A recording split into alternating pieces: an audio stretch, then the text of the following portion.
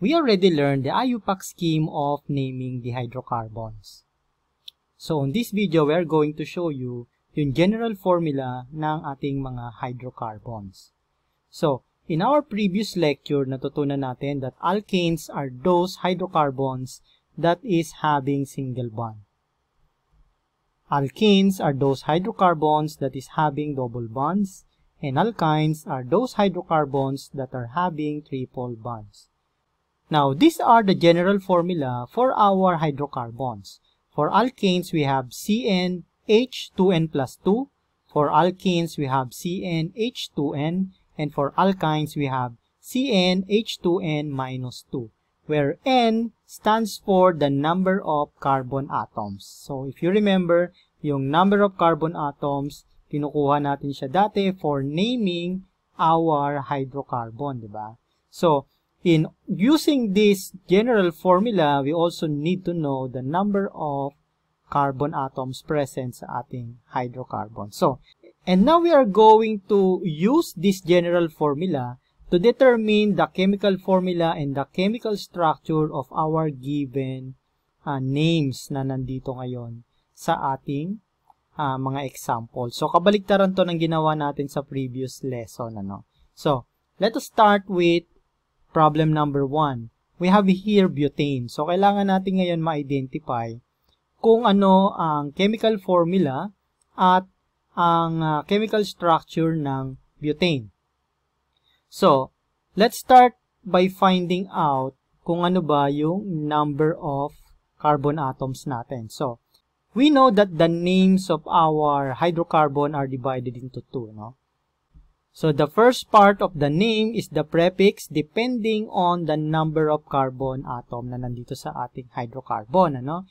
And then, the second part of the name determines kung anong klaseng hydrocarbon meron tayo, no? So, yung type ng ating hydrocarbon. So, let's start with the first part ng ating hydrocarbon. We have here but. Okay? So, if we have but, ano ngayon ang number of carbon atoms if we are using that prefix? So, in here, makikita ninyo that this is the prefix na ginamit. That means our carbon is equal to 4.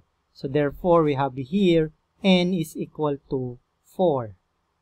Now, the second part of our name ng ating given hydrocarbon ends in ANE. So, that means this is an alkane. Diba? So, let's write here alkane.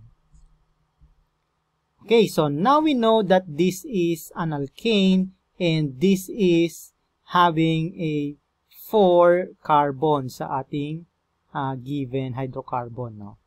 So, now let us find out kung ano ang kanyang chemical formula.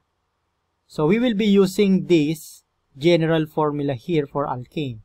So, the general formula for alkane is CnH2n plus 2. Okay?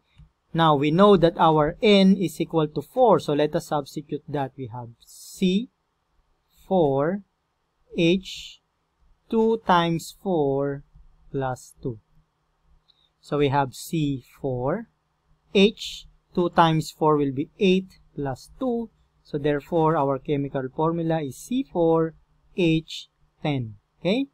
So, this is the chemical formula of butane. Okay, so let me box this. So now, kailangan naman nating makuha is yung chemical structure ng butane. So sabi natin, our carbon is equal to 4. So let us write this down. 1, 2, 3, 4. And now, this is an alkane. Therefore, lahat ng bonds natin are single bonds. So we will have here single bonds and carbon have 4 bonds. So we will have it like this. And of course, this is a hydrocarbon, so lahat ng natitira rito are hydrogen. Now, let us see kung tama ba ang nakuha nating chemical formula gamit yung general formula ng alkanes nandito sa taas. No? So, yan yung ginamit natin. At nakuha natin C4H10. Now, using this structure, tignan natin kung pareho. C4, that means we should have 4 carbons. So, 1, 2, 3, 4. Our hydrogen is 10. So, kailangan meron tayong 10 hydrogen dito.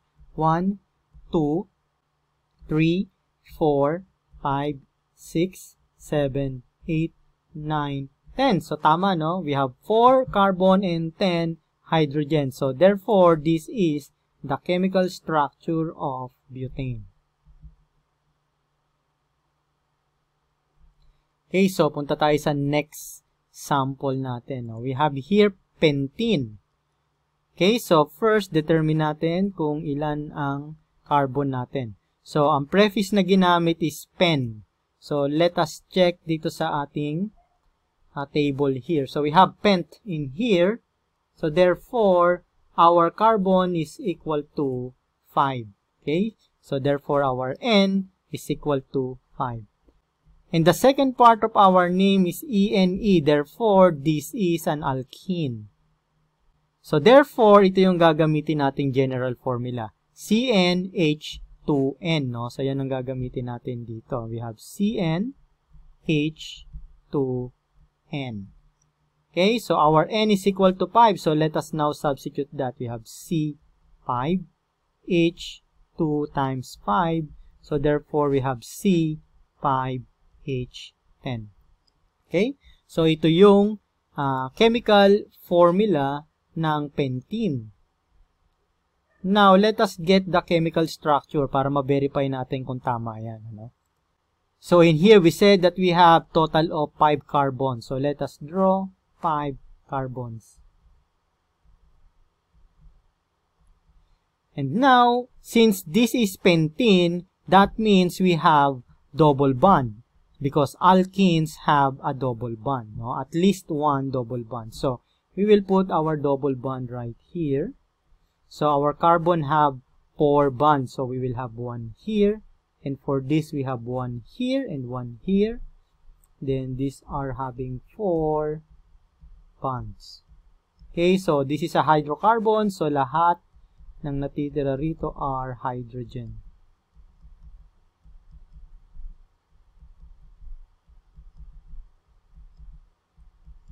Okay, so now, sabi natin dito, our carbon is equal to 5. So, 1, 2, 3, 4, 5. Now, let's check if our hydrogen is equal to 10. Kapag naging 10 yan, then that means tama itong naging sagot natin using the general formula.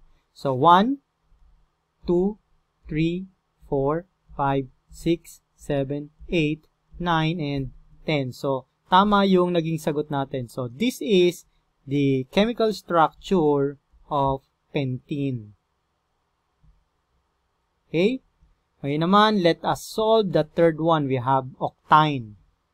Okay? So, first, we need to know kung ilan yung carbon natin dito, no? So, we need to find out N, the value of N, ano? So, it used this prefix oct. So, if we have a prefix oct, here, that means our carbon is equal to 8. So, therefore, our N is equal to 8. Okay? And now, the second part is YNE. Therefore, this is an alkyne. Okay? That means we have triple bond dito sa ating third example, no? And we will be using this general formula, which is CnH2n minus 2. So, gamitin natin yan ngayon dito. We have CnH2n minus 2. Now, our N is equal to 8. So, substitute natin yan dito. So, we have C8H2 times 8 minus 2. So, therefore, we have C8H 2 times 8 will be 16 minus 2. So, therefore, we have C8H14. So, ito yung chemical formula ng octane.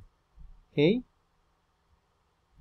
So, kailangan naman natin ngayon makuha yung chemical structure niya, no? So, sabi dito, we have 8 carbons. So, sulat muna natin yung carbon. 1, 2, 3, 4, 5, 6, 7, 8.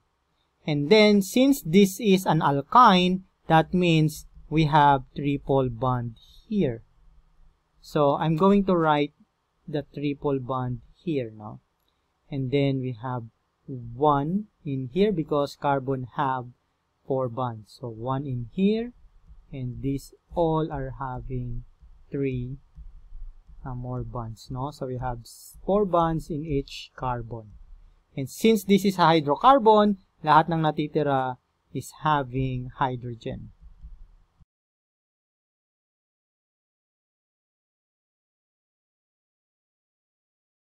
Okay, so sabi natin ang ating chemical formula is C8H14. So we have 8 carbons here. 1, 2, 3, 4, 5, 6, 7, 8. Now, we should have 14 hydrogen here. Kapag naging 14 ang ating hydrogen, then that means tama itong ginamit nating formula. So let us count. 1, 2, 3, 4, 5, 6, 7, 8, 9, 10, 11, 12, 13, 14. So therefore, tama itong ating sagot dito. So this is the chemical structure of octane. Okay? So I hope na intindihan ninyo itong ating lecture today. So we can use this general formula ng ating mga hydrocarbon in determining the chemical formula and the chemical structure given the name of our organic compounds, particularly yung hydrocarbon natin ngayon.